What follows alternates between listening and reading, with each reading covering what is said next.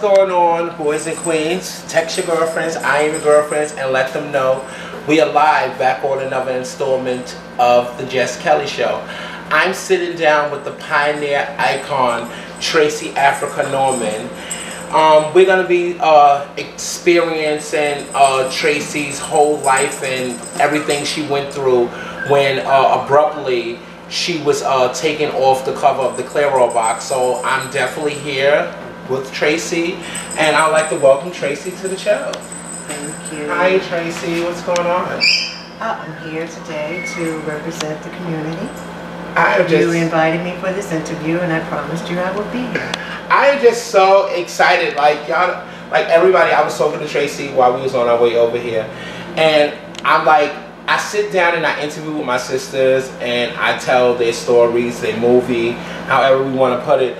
But I'm just like, I'm really nervous right now to be sitting down interviewing with Tracey. Like, I have seen videos of Tracey and everything, but I'm really nervous. But back 30 years ago, Tracey was the first transgender model on the cover of the Clairol box. How did it feel? Well, it felt fantastic, but you need to understand that in my DNA and my brain process didn't have the process of thinking I was transgender. I always thought that I was a woman, behaved and acted such. Okay. So the word transgender back in the 70s didn't exist. We would call more negative names. So like what, like before we even get into the Clairol and everything, give us a background story about where you came from and how did you grow up and things of that nature. I was born in Newark, New Jersey. I was raised by a single parent mother, and she raised 2 kids through the 50s. I experienced the Newark riots. I was a teenager, and here I am. And here she is. I was on, when I graduated high school, so I started my transition late. So after graduation day, I always tell the same story because it was the day that I found out what true love was all about and unconditional love. Because, you know, you hear these stories about unconditional love, but you, as a teenager, you know, it doesn't register. So literally after the ceremony, my mother and I went out in front of my school. We sat down on my school steps. I handed her my diploma, and I proceeded to tell her my truth and how I wished to navigate my life through this world as a woman. And what she did was just open her arms, gave me a big hug, told me she loved me, and she will always support me. Okay, so how did it feel when you started the whole transition process? It felt very natural for me. I had started on birth controls. So someone that I met in junior high, who left junior high, gave me some birth controls, but I didn't take them until after high school. So I kept them all of that time. And she told me take all the white ones, but not the blue ones at the bottom. Okay. So at that time, I guess, you know, because there was different color codes. So I had white on the top for like 2 or 3 weeks, and then the blue ones at the bottom. Yeah. So she said, don't take the blue. So I started taking them. I started developing my breasts. When I graduated high school, I don't like the term fat, so I used the term thick. Okay. And so, but during the course of a couple of summers, I started losing weight naturally, not being conscious of it, and this was underneath. And all of this was underneath, all of this beauty and everything. So, so you said you was from Newark, New Jersey. So, did they have the scene in Newark, New Jersey, like the ballroom scene? Like, how did you get involved? Like you know, the different scenes and becoming. You went from becoming Tracey Africa. Well, in New Jersey, I don't remember them having a ball community or ball scene. What they had was female impersonists, and they would do these big shows, and the biggest show was the Bobby White Review, and Bobby and his roommate would always put on these elaborate female impersonating shows. So that was my interpretation of transgender. Okay. Oh, so how? So, because I really don't want to talk about the ballroom or that stuff. No shade to anybody that's out there, but it's a part of it. It's a part of the life. But I want to get into you know, how did Tracey start the modeling aspect of her life and stuff like that. But the ballroom is definitely a part of Tracey and what made Tracey. But you know, I don't want to stick on ballroom. We do that all the time. But so how did you get into modeling and stuff of that nature? Okay, so a couple of summers, friends that I had made before my transition, like friends that I made in junior high. After graduation, I kind of disappeared from them because I was doing what I was doing. And one day I was walking downtown Newark, and I passed by this store, and two friends of mine from the past came running out.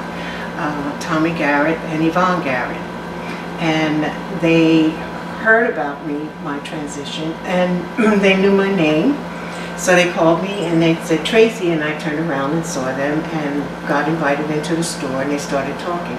So Tommy was already a Ford model who was working a lot, and he encouraged me to start modeling because he thought that I was pretty enough to be a model. So I started rehearsing, being in front of the camera, taking pictures, trying to learn my body, what to do, what not to do. I made a lot of mistakes. With everybody. It's about learning your poses and learning the different angles and stuff. So. Exactly. So then they started training me how to walk. And then I met, after my first fashion show, local fashion show in Newark, I met a makeup artist by the name of Al Grundy, and his brother was Darryl Grundy, and he was a designer, Darryl, and I became their muse. So I would go over to their house, and Al would paint me, Darryl would dress me, we'd go out in his hallway of his home, and I would learn how to walk and present clothing. And then Al worked for Audrey Smalls, who works in New York City. She has a company that she dresses models backstage for every major fashion show on 7th Avenue. And so through that, Al would call me and tell me who was doing a show, like if Boston was doing a show, where it was, what time, and where to be, and what time to be there. So I started going to these professional shows to see how the professional girls walk. And what I learned immediately was the girls always put one foot in front of the other. So that's when I came home and started practicing, because I was walking down the runway as Annie Oakley because I have these bow legs and I needed to control them, and that helped me control my legs. And so I started from the bottom up, how to walk and how to present myself. So you used to walk at fashion shows? Local fashion shows in Newark. Local fashion shows. So yes. You never got to the main stage of walking? No, I never got to any of the shows in New York. What I did was come up on an interview, which I thought I was attending a fashion show. So I come out of the subway and I'm walking alongside of Park Avenue South, against the park, and I noticed across the street at the Pier Hotel there was a group of girls on the corner, and these women I recognized because they were models that I've seen in magazines before. So I noticed that a group separated and went down the street, and then another group went into the hotel. So I followed the group into the hotel. Now they went past the ballroom, and for some reason, my mind told me to stay with them. So everybody loaded up on the elevators. We got on the elevator. I believe it was the 6th floor. Don't quote me. And so when we got off on the elevator, I was the first one off. So I went to the left. All the girls went to the right. So I turned around, followed them, and I was the last one on line. So every girl was going into this big, giant, beautiful suite. And the line was so long that some of us had to stay out in the hallway. So when it was my turn, I get into the room. It's a big, beautiful room. And I was being interviewed by a white man who I didn't know at the time was this famous photographer, Irving Penn. Now, he introduced me to the editors of Italian Vogue and the designers, Basile, who was doing this advertisement for Italian Vogue. And they were recruiting black models because he had an inspiration. He had, from my understanding, he had gone to Africa and got inspired by his summer collection. So with that, he asked me, did I have a picture or was I with an agency? And I told him no, I wasn't with an agency. So he said, could he leave a picture? So I left a small Polaroid picture. He took a Polaroid picture of me, plus a picture that I had on me.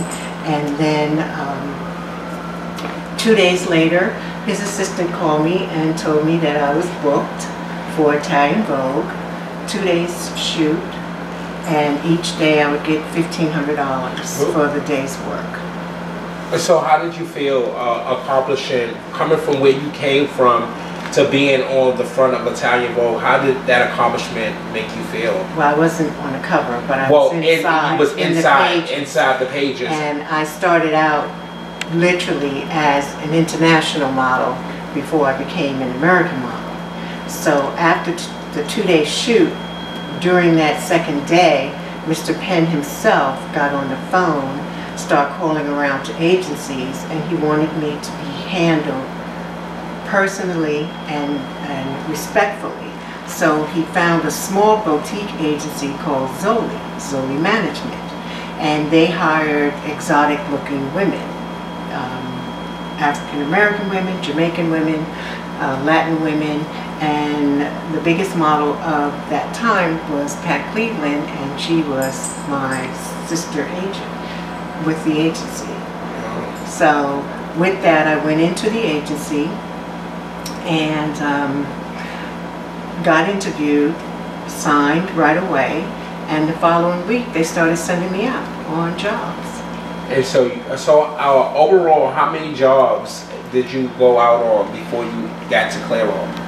I did at least 5, but they were mostly catalogs. So I was flying down to Florida to do catalogs with them for iMagnum.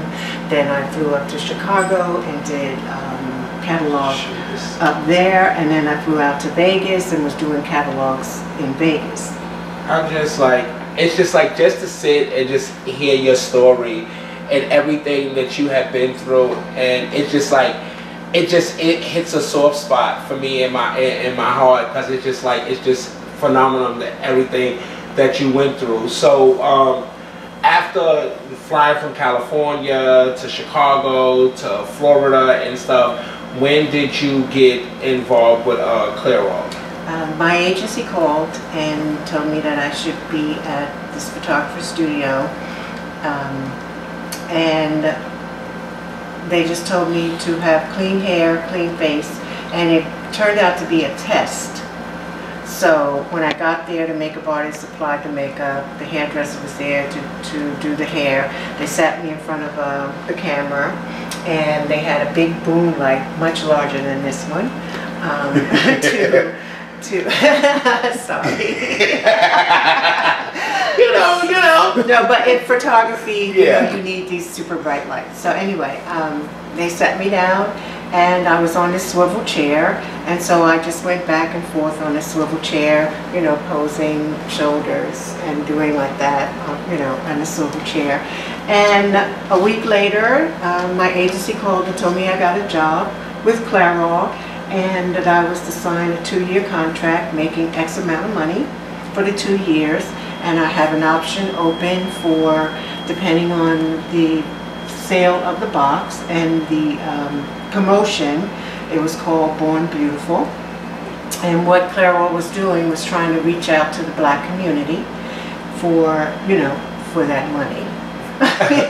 For the money, for the advertisement, yes, to bring them all, to bring the black customers into the stores. Yeah, so my color was dark gold burn, box 512, and it was one of the most popular boxes of that entire summer, and that entire year it turned out to be. So what they did after the 2 years use, they re-signed me for the 3rd year, paid me, and I have another option for the 4th year, for if it was to go. But by the time that happened, I had started working with Essence Magazine, and when I went up to Essence Magazine on my 2nd shoot, that's when my truth was told, and my work literally stopped after that day. So I seen. I don't know if you seen it, but I know you probably did it. But I seen that they had sat down and they interviewed the lady that was behind the shoot. Yes, of Miss that. Susan Taylor. Yes, and she said that she didn't remember what had happened. She gave her side of the story, that she never called your agency and told them, or things of that nature. How do you feel about, because I'll tell you, listen, let me tell you something, and I'm going to be honest. After I did my live, and then the girl sent me about the interview, and you was back signed with them, everything Tracey Africa, I was on it. And listen, they were trying to find the camera people, everybody from that, I done read it all, honey. So, I know the story. So, how do you feel, like, hearing her side of the story, and do you think what she said, how do you feel about what she said? I have no comment. Okay, she has no comment. Okay. I mean, but she has her opinion, and maybe she didn't forget, maybe she did forget some things, but I just leave it at that. Well, Tracey has no comment. I have a comment, baby. As beautiful and as stunning as Tracey is, and everything in that era, it's no way that you would be able to forget this situation. This is something that will be embedded in you for the rest of your life. You will always think about that. And now that we're in the era that we're in now, it should be, I know it came back up with the way the transgender community, the way the LGBT is just out there. I know when everything came to the surface with us, I know she started thinking about it, but that's my opinion. So, well, and in the interview, she said that she didn't mention it, but it's quite possible maybe she didn't. I don't know. What I know is that I was on the set. I was in front of the camera, and I was taking these pictures, and the photographer had already gone through like 2 rolls of film. So they were very excited of what I was doing. Now, when the client gives me a direction and tells me what they want from me, I have a tendency to have tunnel vision. So I only see what's in front of me. Everything on the side of me is all foggy. So what happened was, I had started on the 3rd roll of film, and someone came in the door, which was to the left side of me, and they called the editor over to speak with her. And while they were talking, suddenly the left side of the room felt very negative, and my focus was broken in front of the camera. And what happened was that the photographer noticed that I was losing concentration, so he asked me to rest. So when I did take a breath to breathe and to get my thought process together, I just happened to glance over to that direction and saw Susan and one of the hairdressers that I had worked with at Essence prior to speaking. So I felt something was up. I didn't quite know exactly what, but after that she closed the set down, and everybody went home. I wish that they could, because they said that nobody don't know where the pictures is at from that day. They don't remember. I wish that they could actually find those pictures so we could see what those pictures look like. And I also, when I was on my live, I said, I wish Clairol, since they have brought you back, I wish they would have did that new box and had the old picture on the front and a new picture on the other side, and then, you know, have all of the, you know, the ingredients on the other side. That would have just been phenomenal, because I would love to have that box, just to have it as a keepsake value. So moving forward, I was watching the interview that the girl sent me, and they said you got a call in December of this year, and well, last year, and that you had a client wanted to meet with you, and you went to the Pierre Hotel again. We did a documentary at the Pierre Hotel. Okay. Where they interviewed me and then took some photos up and down Madison Avenue, and we went in Central Park and did some photos, and then we got caught in rain, so I just went with it. I see the video. There was no getting away from all of that water, even under a tree, so I just went with it and started enjoying the rain. So how did you, when you got the call and said that a client wanted to sit down, but before we even get to that, were you working before you got the call, doing things? Now since the community, everybody is loving us in the community and everything? No, what I was doing at the time, I had a job at a boutique shoe store in Soho, and I was running that store, and then we had a sister store on Madison Avenue, and I would go up there sometimes too, and then I was transferred up there. Now, during the recession, when the World Trade buildings went down, nobody was spending money. So eventually, my boss had to close both stores. So it kind of fell in around the time where my grandparents, who were in their 90s, and I started taking care of them on my father's side, my grandparents. So I became their caregiver. For at least maybe 2 or 3 years before my grandmother died. My grandmother passed away, I believe, of a broken heart, because my father had passed away of cancer, and that was her only child. So she passed first. Then maybe 6 to 7 months later, my grandfather passed. My grandmother was 92. My grandfather was 91. And so then I started taking care of my mom, because she got sick. And it's gonna be alright. Take your time. Take your time. It's gonna be alright.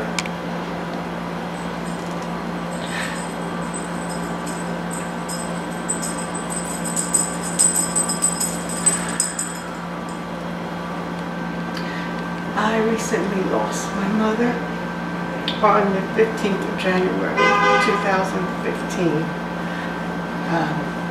I went to pick her up for dialysis. She was on dialysis. She never came down to the car, and I went upstairs and I discovered her body. And it was something I wasn't ready. My mother truly loved me. She was my biggest cheerleader. Can we break for a minute? Definitely.